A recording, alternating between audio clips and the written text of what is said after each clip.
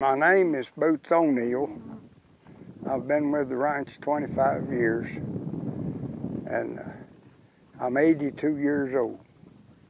And I've been doing this 64 years this year. And my job is primarily just cowboying, riding a horse and taking care of cattle horseback. And that's what it's been for my entire life.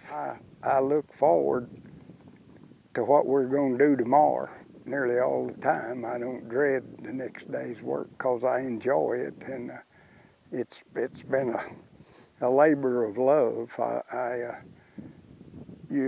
So many people have a job and I've seen a lot of people with this type of job that after so many years they get tired of it and they go to dreading next day. And I've been very fortunate that to be blessed with the health and the physical ability to keep doing it, and that I enjoy it.